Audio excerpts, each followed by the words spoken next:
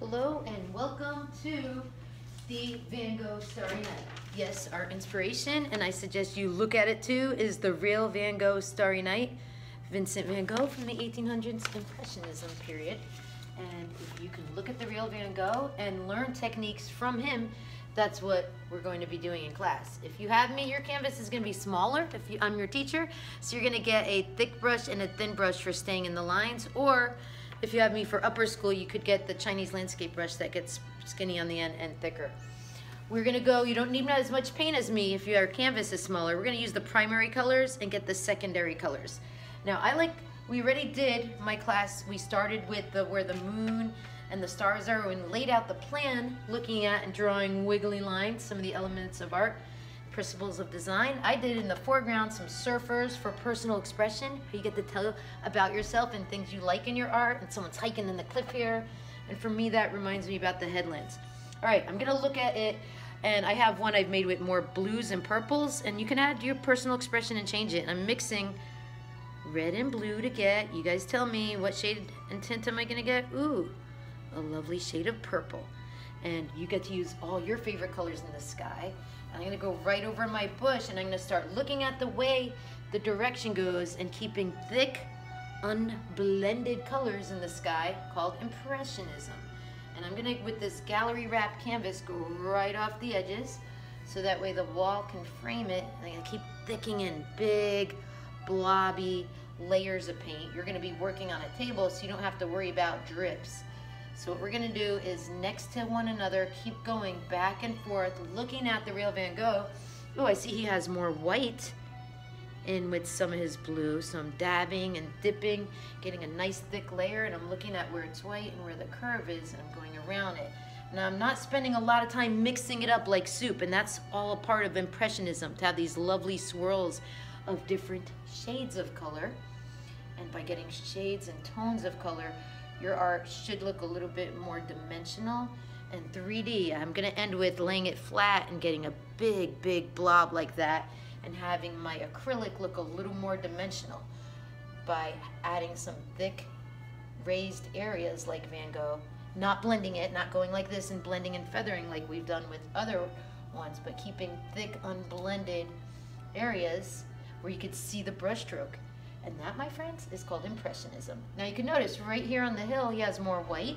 So I'm adding a little more white with my blue for the hill. And I'm gonna start and going from lightest to oldest. Lightest to oldest, lightest to darkest. Doesn't matter if you're old or young, whatever age you are. Okay, now notice his brushstrokes go downward as if the wind is blowing down. And when we lived at Golden Gate Seminary, right across from the Golden Gate Bridge in California, there was all this lovely mist like that where you could see it, where you could see the mist. And so that's why he has, I'm thinking, some lines that go like that, so you could show the wind and the mist.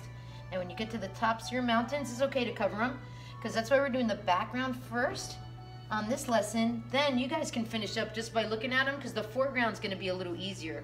Don't forget, if you changed it and did water like me, your sky is always reflected in the water, so you want to come down and do a couple of the waves and have a little wave and some water here. If you go right over your wiggly bush, it's okay. We're going to get the black and end. It can even be next class if you run out of time, because art is a process on adding that black swiggly bush that kind of reminds me of a Dr. Seuss bush, what he's famous for, Impressionism, afterwards. All right, so I'm going to try to get a little bit quicker done, because not only am I doing this on my lunch break, but I actually have all of 7th grade coming next period. Yay, 7th graders. Because you will be following along with me with this lesson and making your own Van Gogh Starry Nights. So I'm starting here. You see all that white at the mist? Going across my mountains, so I know where the horizon line is by the mountains here. Now I'm keeping these unblended brush strokes. See how fast I'm laying it down like that? To leave those strokes, those lines, are what Van Gogh left, okay? Unblended strokes, which is called Impressionism. He left an impression. Ooh, thus the term Impressionism. And we started with Monet, the study of. Now we're ending our Impressionism study, unit of study with Vincent van Gogh. And I actually have a student named Vincent. Hey, Vincent, because I know you're watching this video with me in class, and you're gonna do a Van Gogh as well. And he allows me to call him Vincent van Gogh, because his name's Vincent. Get it? Okay. All right, so I'm getting really fast here. Now, I want to teach you that you can still use water.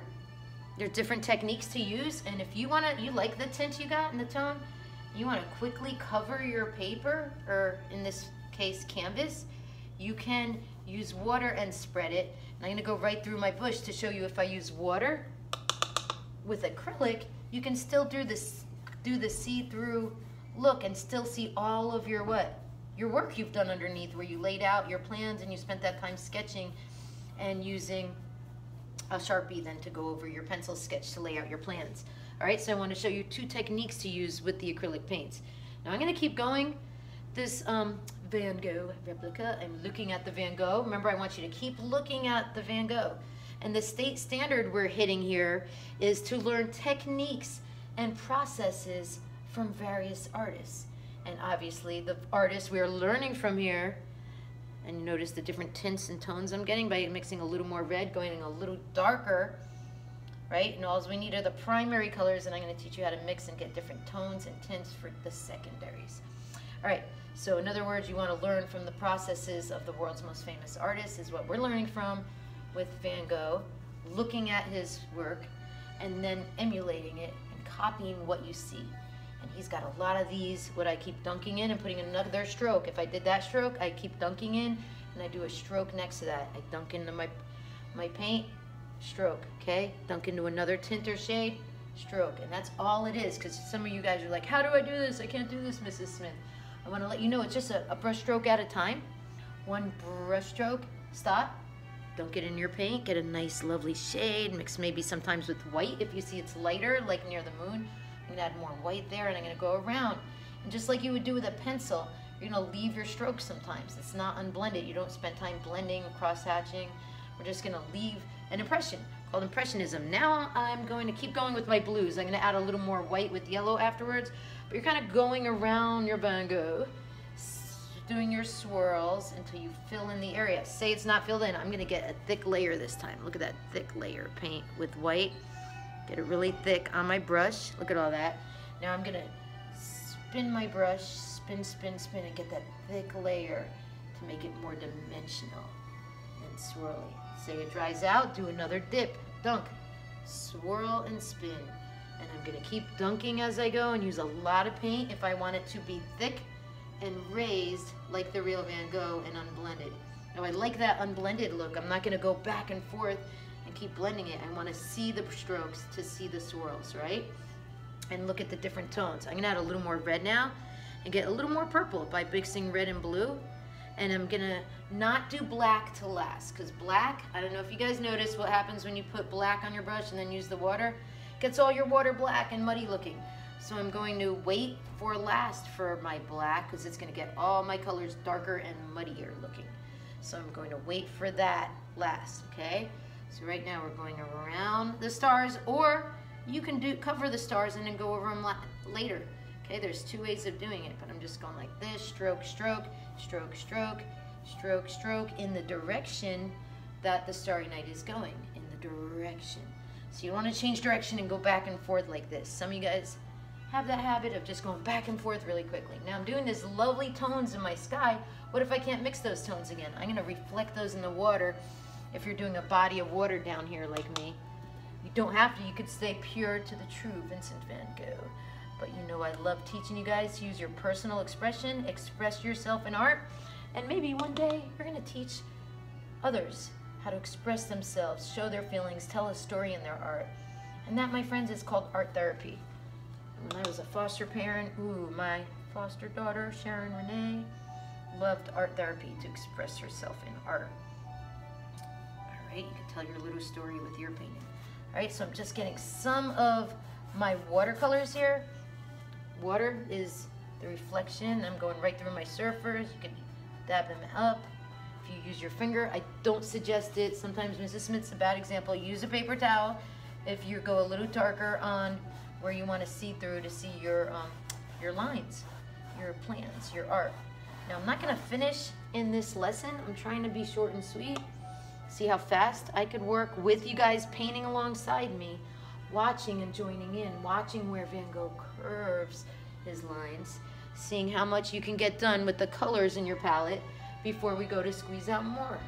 This is a process, and that's why some of my students, friends, you guys know I've given you extra time, right? I've given you extensions on your art because I saw it was coming wonderful and I didn't want to rush a masterpiece. All right? So take your time. Do not rush a masterpiece, but keep going with the flow in the shape. You can see I'm looking at the Van Gogh. I'm doing the turns and all the ways the paint is going around the direction his is going. And I'm going to keep going with this, not all with that same color, with different shades and tones. All right, to end this lesson though, before I go any further, I want to show you how I'm going to add a little bit of black, just like you put salt on the on a steak. You put too much, you ruin it. You don't want to dump the salt in. You don't want to mix all the black in. You want to just pull in just a little bit and then mix it in. Ooh, look how it overpowers right away. It gets really dark right away. So if you pull in black, do it very slowly. Right up there, I see a little more dark of a tone where he has a little black with his blue. And I'm going to keep it unmixed and have a little bit of black so it looks a little more like nighttime. I've done one that I'll show you guys on my online gallery that has no black, where I just used the purples a little more and blues and did a lighter sky. So remember, you're the artist. You don't have to go so dark and black if you don't want to add black, but if you do, please be very careful, because remember, this bush is going to be black, and for it to stand out against the background, you want to use maybe just a little bit of black to darken your colors. Don't use the pure black. The pure black, the darkest dark, is going to be on that bush. All right, so I'm going to finish with my darkest tones before I do layering on top. And then I'm going to finish with another layer of a lighter tone. Ooh, by squeezing out some more blue and white. But I'm trying to see the direction, like around there is going to have a little more white, probably with yellow around the stars. And then we want to watch the direction the sky is going. And this is how we're going to keep working. We're going to keep going. If you want to have more flow and fluidity in your paint, if it's getting hard to spread, dunk it in water. You can use a little water. Remember, like I showed you down here, and do a more thinner see-through layer with acrylics, or you could use a really thick layer and have it dimensional and 3D like Van Gogh. All right, so with your Van Gogh art to study, I am going to keep going. If you want to see this finished as a masterpiece, we're going to be spending a little more time in class, spending time looking at the real Van Gogh, making this look a little more realistic. All right, so I'm gonna stop right there. I wanted you guys to know also, hey, I messed up, Mrs. Smith, I need a new canvas. Nope, you don't need a new canvas. You can do what's called go over a mistake. Just like whiteout goes over a mistake, you can go right over your lines in acrylic and cover any mistakes you've done, okay? So you want it whiter there, just go over it. Or you could let it dry. If you're getting frustrated, go back to it another time, so that way you have plenty of time to have a fresh perspective, to look at the Van Gogh again, and to fix up anything you messed up by doing another layer right on top of it.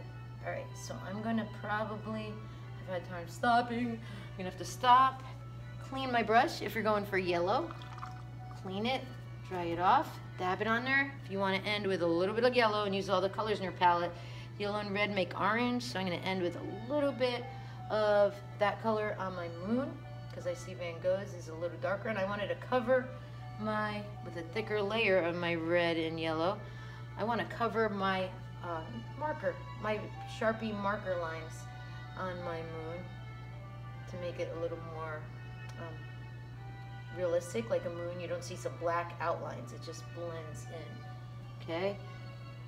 So we're going to continue, like I said, with your Van Gogh. I'm now adding yellow to the moon, looking at the Van Gogh.